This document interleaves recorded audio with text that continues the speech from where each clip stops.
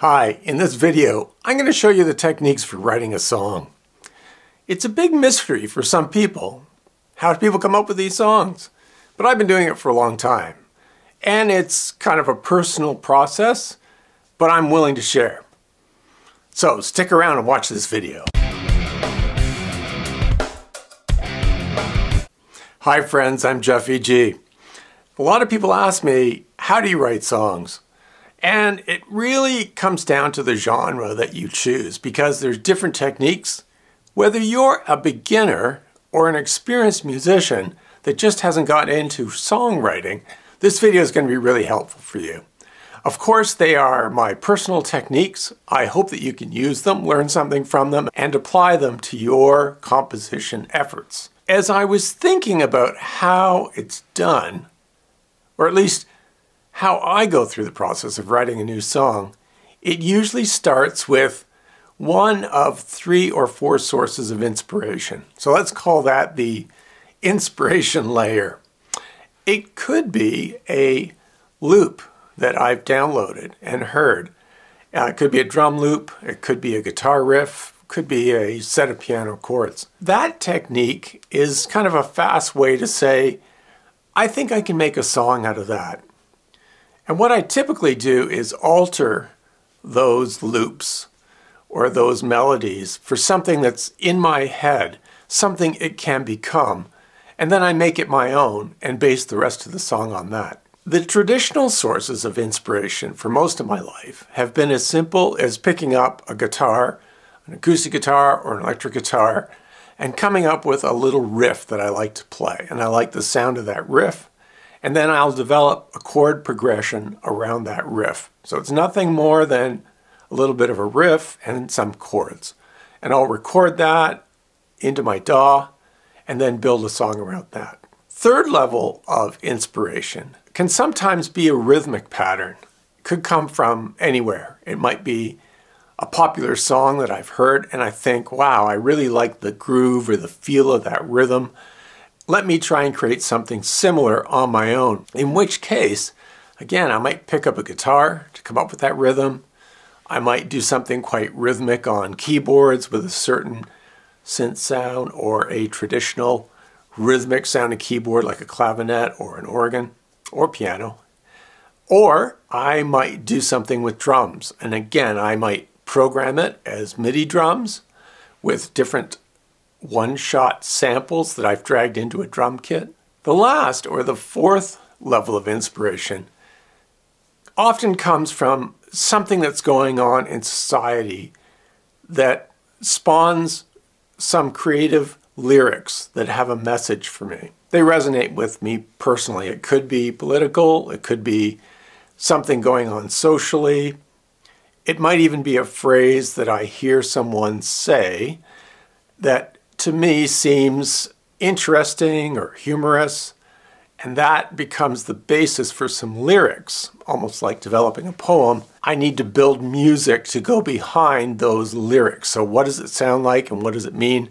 I might sit down at the piano and play some chords or different parts until I come up with something that fits with the lyrics. So that's a lyrics first approach. So there's 4 different sources of inspiration. That's kind of the first column of work, is what drives the inspiration.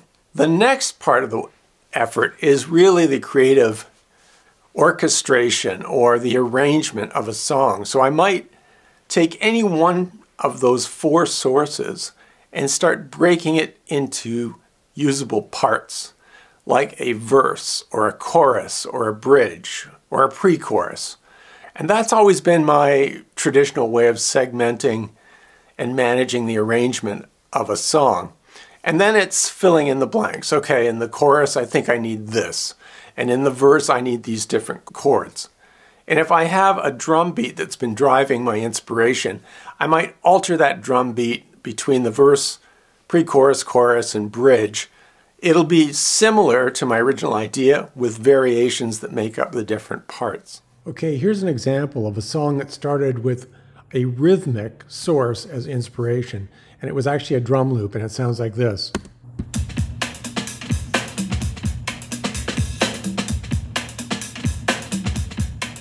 See, it's a very rhythmic thing, almost a shuffle, and I really like the sound of it. I later added a different drum part using just Logic's drummer,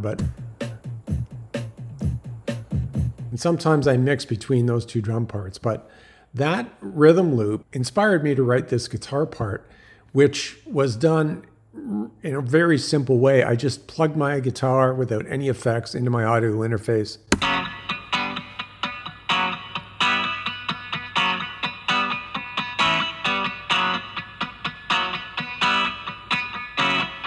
See, very little distortion, but later I added compression and reverb and a stereo spread to that particular sound. But it's supposed to sound kind of trebly and cheap. That was the feel I was after. I felt that went really well with this drum loop.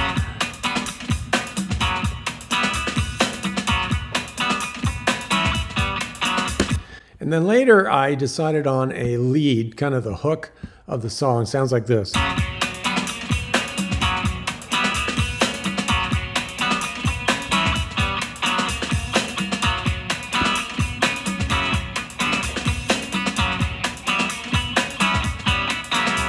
And of course I added some bass parts, and later there's more than one bass. There's all kinds of other parts to this song. As you can see up here, I divided it up into an intro. I've got a verse, a chorus, a bridge, all kinds of other parts that were initially just inspired by nothing more than that drum loop, that rhythmic sound, that groove that I wanted to copy. When I'm doing the arrangement, I might be thinking about lyrics if I don't already have some available. Sometimes I'll have what I would call dummy lyrics, just holding the blank spots. I have an idea, like a tag or a hook for the chorus, but I'm not quite sure how to get to those words. And I might rhythmically change the chorus to suit the lyrics so that the lyrics fit in nicely. Similarly, if my original inspiration was a guitar riff and some chords, I don't want the vocal melody to just replicate exactly what the guitar player is playing. I'm looking for a counter melody, something more interesting that complements the guitar part but doesn't step on its toes. So it still comes through as the hook, but there's a way to fit the lyrics in a memorable way. So that arrangement or orchestration phase is really where a lot of the creativity comes in. I might create a lot of those parts on my iPad with iOS apps and then copy them over to my Mac, where I would typically put these things together in Logic. Or I might create them on my Mac in the first place, or I might just be playing an instrument where I get an idea and I keep working on that idea until I think it's ready to be recorded. Often a stumbling block for myself and a lot of other musicians is committing to the parts. Even after you've gone through the first phase of that arrangement, you're always evaluating, is this really the direction that I want to go? It takes a lot of fortitude to finish an idea. And I'm bad at this myself. I may develop 5, 6, 10 different ideas to this particular point where all of my creative effort has gone into creating the song. And when I get it put together, I decide I don't really like it or it's missing something. Sometimes I need to walk away from that song and go work on another. As I always have a number of songs being developed at the same time, it's not unusual to steal parts from one and put them in the other. Like I really like the drum beat of that one, I really like the guitar riff in that one, and merge them together to create one song that I am satisfied with. After I've done the orchestration, one of the other challenges is committing vocals. I can be an adequate singer, or most of my life I've been an adequate singer, but as I've gotten older, my vocals just don't cut it. So I'm typically looking for a source for vocals, either working with another artist who can sing, hiring somebody, or bringing in a collaborator that has good vocal capabilities and a good sounding voice that suits the genre of the song that I'm creating. Their input into the song might mean rearranging the parts or tweaking the lyrics to suit their particular singing style, and even modifying the vocal melody. I might have a vocal melody that I've recorded as a a piano part, or even using a synth sound that I think fits into that vocal realm. It's got the same octave range that I'm looking for. But I'm willing to change most of these things. And I think that's important, that when you do collaborate, you need to be flexible. You have to incorporate ideas from other people. I find incorporating other ideas improves the output, improves the quality of the song. I'm often not satisfied with songs that I've created entirely on my own. And I much prefer to collaborate with someone who can be critical of my ideas and bounce new ideas into the process. After I've got the inspiration nailed down, the creative for the arrangement, I've recorded all the parts, and perhaps I've recorded some vocals, the next step is mixing. I may find in my initial mixes that I add effects and I add plugins that help accentuate what I think is important in that song. And I might go through this process multiple times.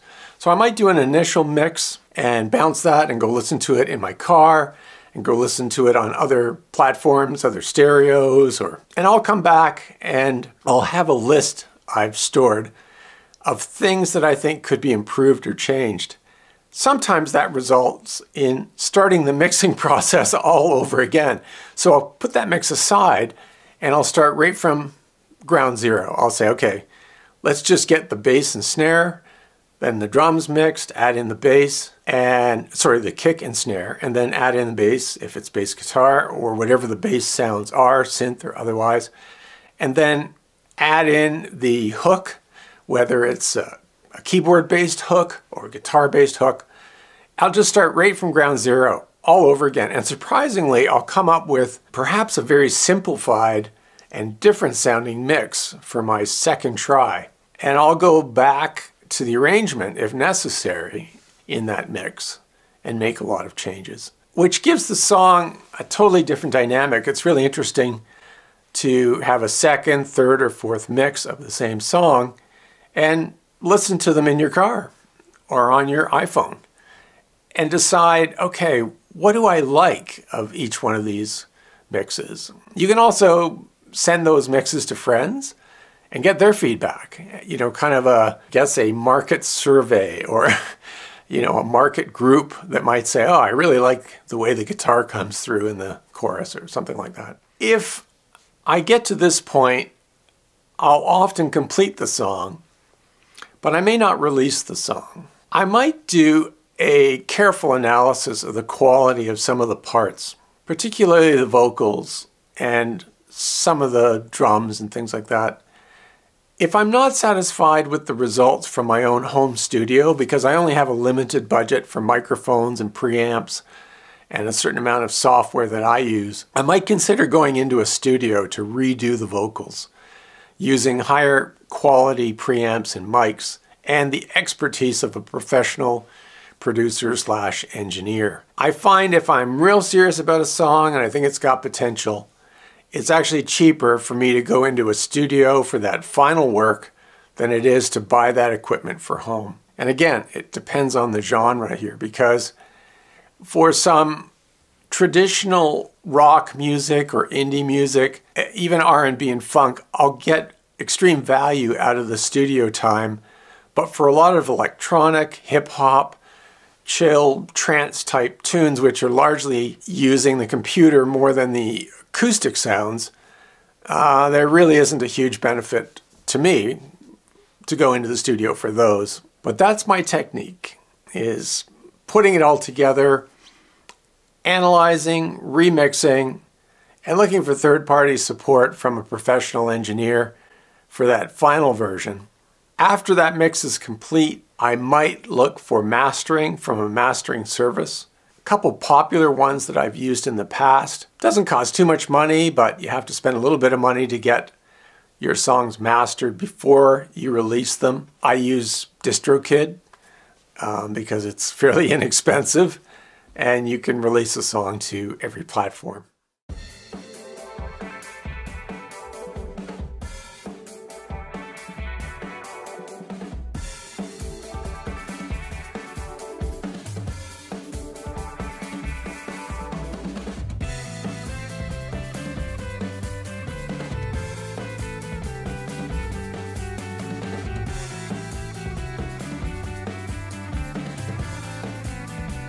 If you're new to this channel and you like this video, click on the like button and consider subscribing. When you subscribe or click on the notification bell, it helps my channel grow. And thank you for watching.